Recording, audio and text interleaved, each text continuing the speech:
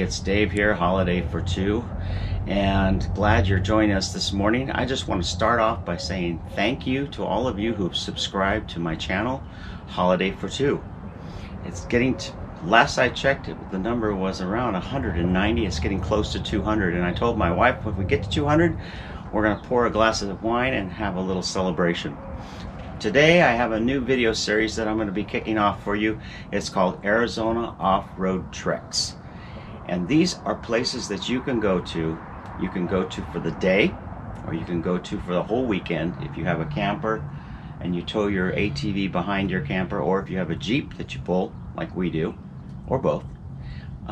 If you have an ATV that you'd like to take, or if you just want to go for the day and enjoy the ride, there are some beautiful rides and some that we've done around Arizona. The first one that I'm going to post on here, this first ride is called Arizona Off-Road Treks, China Dam and Fort Tule.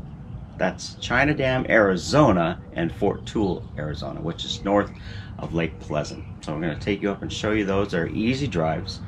You can do them in a Jeep. You can take them in an ATV or a quad. The offloading area is going to be on Castle Hot Springs Road, just around the west side of Lake Pleasant, Castle Hot Springs Road, or you can go up to the old airstrip north of Lake Pleasant that I showed in a video a few weeks ago. So join us as I take you on Arizona Off-Road Treks to Fort Tule and China Dam. I think you're going to like this if you have never been there before. Let's check it out. So someday when my ship comes in, I know just what we'll do. We'll pack our bags and quit our jobs and have a holiday for two. Well, just go like you're going to go to Lake Pleasant. Take Highway 74 and then turn at Castle Hot Springs Road and take Castle Hot Springs Road north as far as you can until you get to the top entrance of the lake. I'll show you in just a minute here on the map. Before you get to the turnoff for the north boat ramp, there's a couple spaces here where you can offload. And this is where we offloaded the day we took our trip to China Dam and Fort Tule. Getting ready to go. It's a nice spot to get prepped for your trip and get everything ready. Snacks, whatever, ice chest. Then you take Cow Creek Road north. You can also offload at the airstrip that I showed you in the video.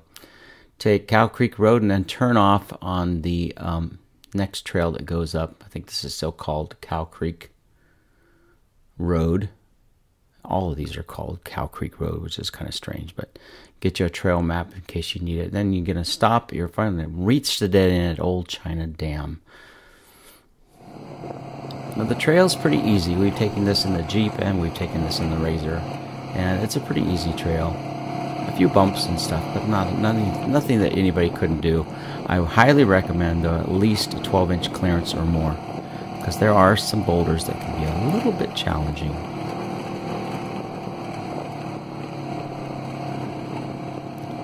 This particular day it had just rained the night before, so it's nice because the dust was tampered down. As you can see, we had a friend with a Jeep there, so he took the trail along. It was just fine. This is China Dam.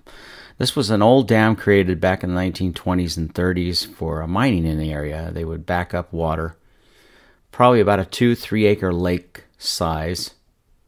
And when they finished up all their mining in the 50s, they just decided to blow out the dam below. We're on the other side of the China Dam. Blast it out. This is the old part of the dam. And created Blast that out. Opening there that will let water through. There's a little diversion tunnel. And that was an actual diversion tunnel in case the water got too high, so it would run off. Really well engineered for the time. This is looking under the dam.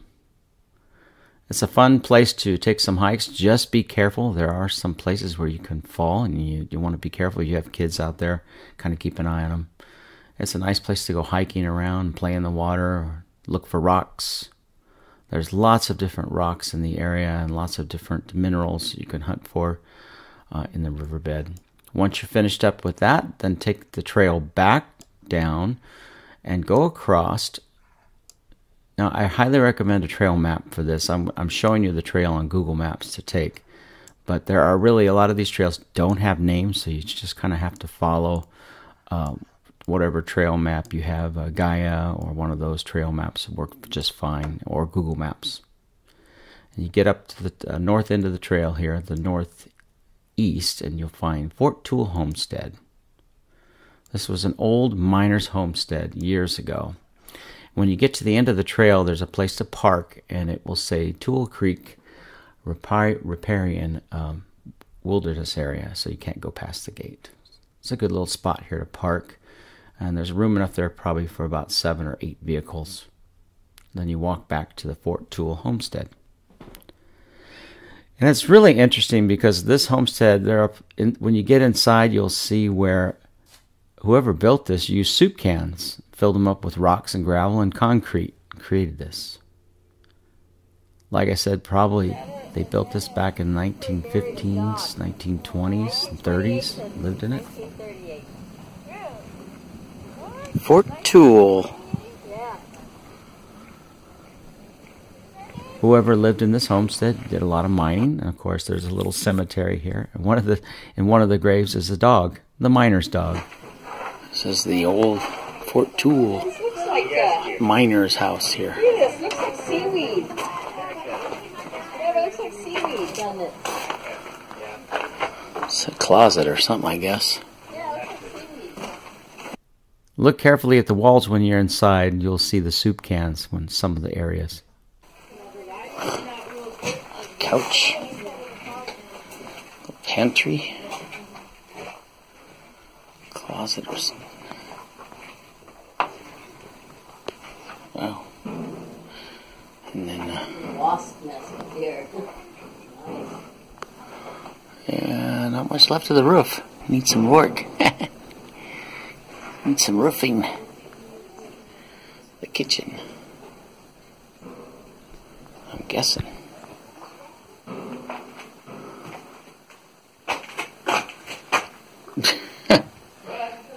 Steve Billy.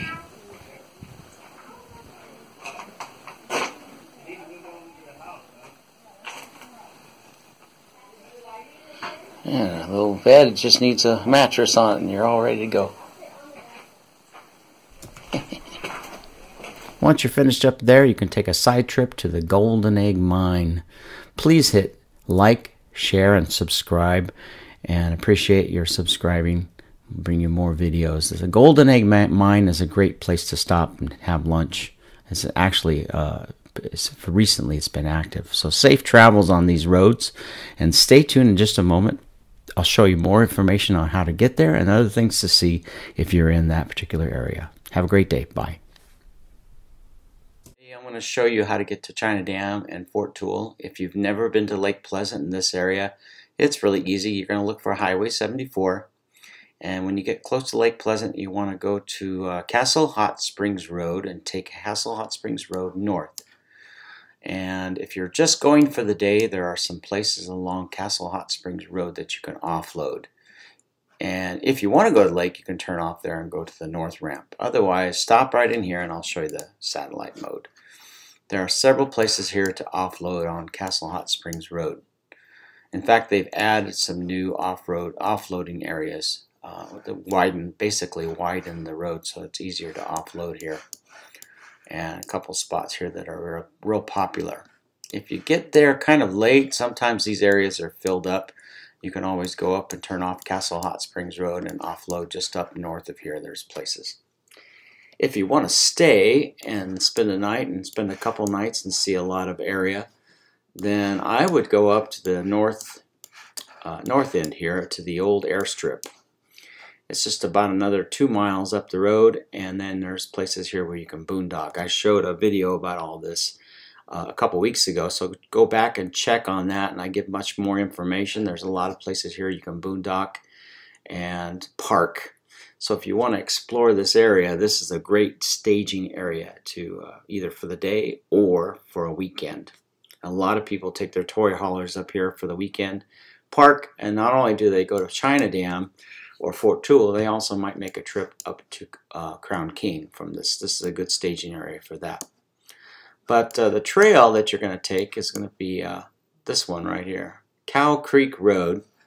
Then you're going to turn, and the funny thing is, all of these roads have the same name. Look, Cow Creek, Cow Creek Road. So you really need a trail map to kind of find your area. You're going to turn off of the main Cow Creek Road and take the little Cow Creek Road, I guess we could call it, and go north, kind of northeast, up and around over to China Dam, and it dead ends right at China Dam. And then once you get to China Dam and you want to go up further to Fort Tule, you can't keep going across because this is a pretty rugged, Cow Creek is pretty rugged through here, but there is a way to cross over Cow Creek if you come around down through here close to where it says Rich Gulch. There's actually a place to go down through the creek and then come up on the other side. And there's a few spots in there where it's a little bit rough, but not too bad. Like I said in the video, 12-inch clearance recommended. Air down your tires for a smoother ride. Just take this trail all the way up and around and north here to Fort Tule. I would say from China Dam to Fort Tule, it's about a 45-minute drive if you just take your time and go easy. If you're hot rodding it, maybe 30 minutes, but most people like to take their time, go 15, 20, 25 miles an hour. There are some rough spots as you get up here, so just beware of those. I think right in here is kind of a little rough spot when you go up the hill. But nothing that you couldn't do in a Jeep with a good clearance. Four-wheel drive recommended. Razors, no problem. Quads, no problem. You just pick your line as you're going up and kind of avoid some of the big rocks. When you get up here to the homestead, there's a place to park down here. That used to be you could go all the way up to the homestead years ago, but they blocked it off with a fence because people were driving up in there and messing up the area. So they decided, the county did decide to put a fence there and kind of make this little parking area. From here, it's just a short walk up to the homestead, and lots of things. If you're got some time, there's you can walk through the creek, and who knows what you might find. If you do a little gold panning, take that with you. You can gold pan in the area, because if the water's running, that's a great time to do that. But there's the homestead, Fort Tule Homestead. And just to kind of imagine people living in there 50, 70 years ago. My goodness, that was quite a ways from town. They had to bring their food out and like go into town maybe once every 2 weeks or so, or to bring their food in. So I think that recently it was as occupied up until like the 1970s, I believe, if I remember reading about that. There were people living in there staking claims in this area and using that as a homestead and a base of operations. There's a lot of other mines in this area too. If you take the trail around and come up here, there's the Golden Egg Mine in this area. A great place to park up here and have lunch. There is an actual working mine, or at least it was until recently. It goes back in this little hole here. There's a gate there, and you can see that it goes back for about 50, 60, 80 feet. We actually walked in the cave there and saw a meerkat hiding up in one of the caves that go back in the mountain there. It was pretty interesting, a lot of fun. But a good place to park. There is some shade down in here. There's actually palm trees. Believe it or not, you see palm trees growing in this area, and there's springs that come up out of the ground. So some of these palm trees are fed year-round by the springs in the area. And a lot of people don't realize that there are underground springs that run almost nearly year-round that feed a lot of these plants. That's why you see the greenery coming up there. It's not unusual around this area, all between Fort Tule and Lake Pleasant. There's a couple other areas where you'll see some springs that come up out of the ground. And you'll see greenery like this in strange spots. And usually when you see greenery like this, that's a sign that there's something that's coming up that's feeding that year-round and keeping it green. A lot of underground springs and stuff that come up. And of course, mining claims. So you do want to be careful if you're doing trails around this area. There are numerous mountain trails that are fun to take and travel around. You just want to be careful about private claims and private land. Usually you'll see signs that say mining claim ahead, do not enter, and things like that. And I highly advise you to heed those warnings. That's all I'm going to say. We've never tried to mess with that. But there are some private. Columbia is one of those old mining claim areas where there's a lot of mining claims that are even today still active. You can see some activity even here on Google Maps. People go up there and they have private claims and stuff that they manage. And if you're ever in this area, another nice trip that I'll probably get into later on is the Crown King Drive. And like I said, if you go to the north end of the lake there at the airstrip and offload, right there's the airstrip. That's probably about a 3-hour drive from there up to Crown King on the back way, and that's a very popular drive. One of these days we'll talk about Crown King. Another ride that we did in an earlier video was up the Castle Hot Springs Trail up this way, up the road. Lots of springs that you'll run into, little springs along here when you go along Castle Hot Springs Road. And you can actually take Castle Hot Springs Road all the way over to Morristown and the Anderson Mill Mine Road that we talked about in the another video on Morristown. So all of these areas are all connected through here. It's really kind of a fun place to, if you have a 4x4, to kind of explore. So I hope you enjoy that and get some time. If you've never been out there, it is a must-see. Definitely take a whole day, take a lunch with you, take some refreshments, take water, of course, and watch the heat. When it does warm up, it can be kind of bad out there. You want to make sure you have water.